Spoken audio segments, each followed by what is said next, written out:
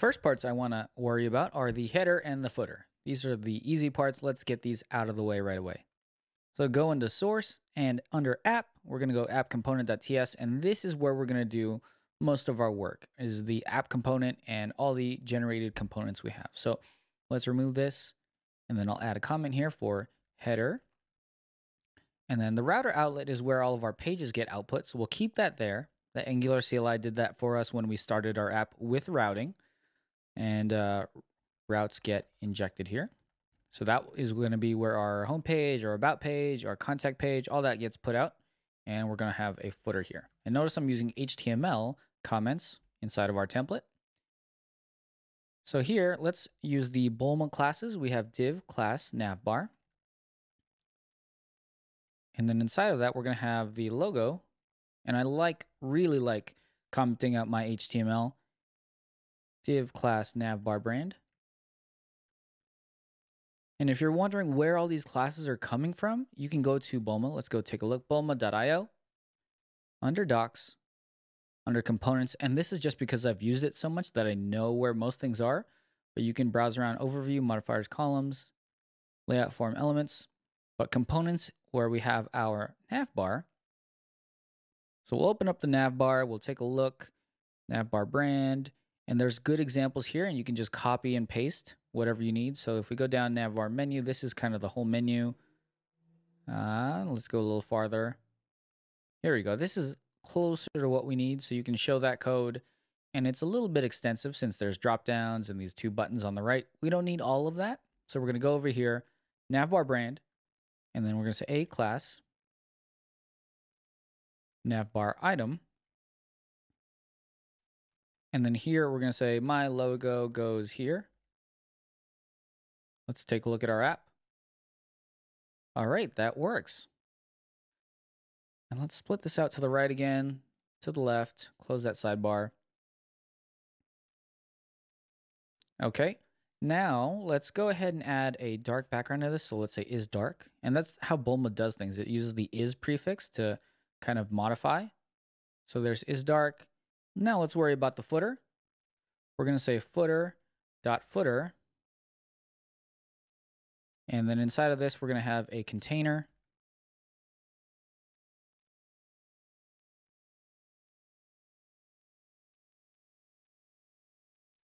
And let's give it some content has text centered.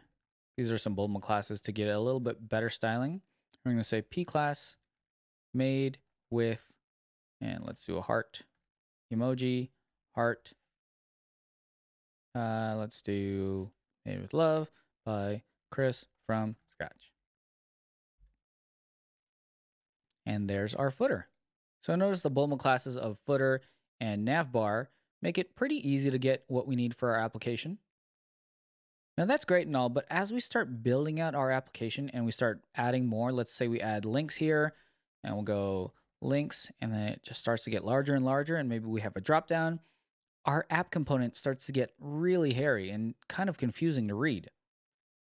So the way things work in Angular and a lot of these modern JavaScript frameworks and libraries is we're going to build out components for each part of our application. So let's build out a header component and a footer component. Now normally you would go in and create a new folder, new file, and say header.component.ts, and then you would register it in the app module, and then you would build out this component decorator, build out your home component class, or sorry, header component class.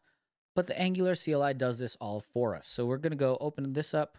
I'm going to open up a new terminal here. Yeah, that'll be good. Okay, so let's do ng generate component header. And as soon as I press enter, check this out. We're going to create a header.component file, and then we're going to update app module so that app module knows that this header component exists.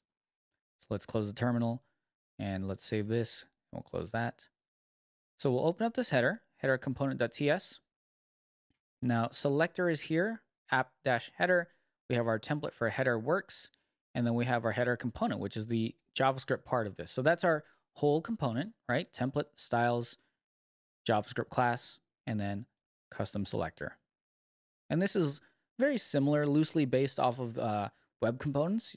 That's kind of how things work. Selector, template, styles, JavaScript. our app module. Under declarations, which is where you put new components, we have our header component, and the Angular CLI did the import for us as well. That's really great because that's a lot of boilerplate that we don't have to worry about. All these imports, declarations for header component. And then now let's go into app component. Now, since the Angular application knows that we have this header component registered, that's because it is registered in app module, we can start using that custom selector. So if we go app header, and then let's cut that out for now, save. Notice header works, and that's what's coming from our header component in the template. Very nice. So now let's paste this into the header component template, save that.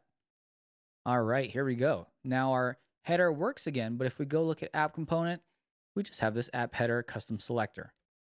Now this is really cool because if this was a reusable component, we could use this in multiple places. So we can say app header, and then let's do app header down here. Oh, check it out, we have two, but let's move that down.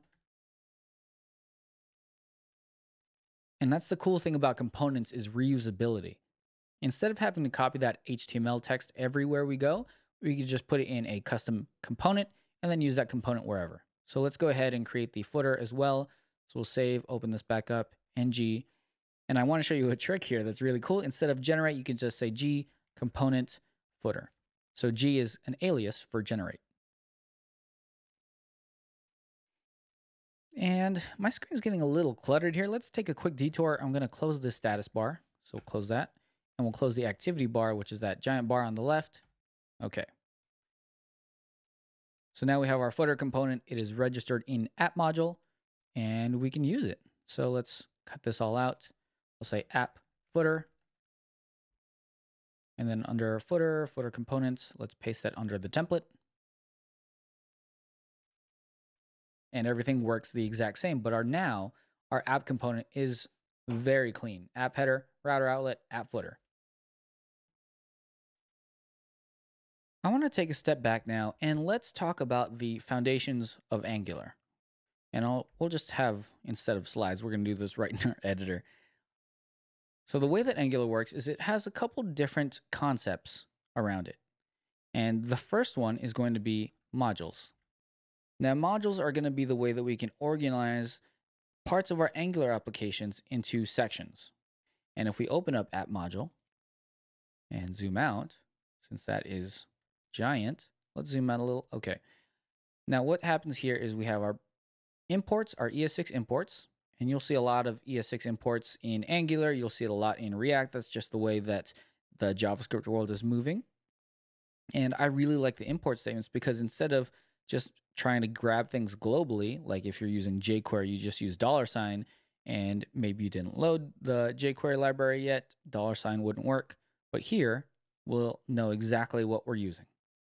Now, declarations, we're using app component. Imports are the modules we're importing. Providers are services. And Bootstrap is what's going to start our application. So I know that sounds like a lot, but really, an ng module, and this is what's called a decorator. And a decorator is a way we can add extra metadata to this class. So instead of configuring all this stuff inside the class, we can say declarations here. We're just adding a decorator here. So this kind of tells this class what it's going to be using. So we have our main app module, and this is where we're going to register everything for this main part of our application. Now, the cool thing is you noticed that when we did our demo, the user section was lazy loaded. We told the user section, hey, load this users module, which we'll create in a later lesson. And that's how lazy loading works. These modules help Angular to know what sections are what in our application. So if we want to use something, just remember to register it in a module, and then our Angular will know that it exists and know how to use it. Let's step forward into our component, and here is our component template right here. And actually, let's show this off. We're going to open up let's exit out of this, and I want to use the built-in VS Code terminal. Now, my Angular site, the way that we run an Angular application, if you're using the Angular CLI, is ng serve. Now, the Angular CLI went and served our application. It built out 5 files: inline, main, polyfills, styles, and vendor. And then we can go over to our Chrome localhost 4200 is where our Angular app gets started. And here is our main app component. You can see welcome to app. Let's split this out to the right. We'll split this out to the left. Close that. Close this.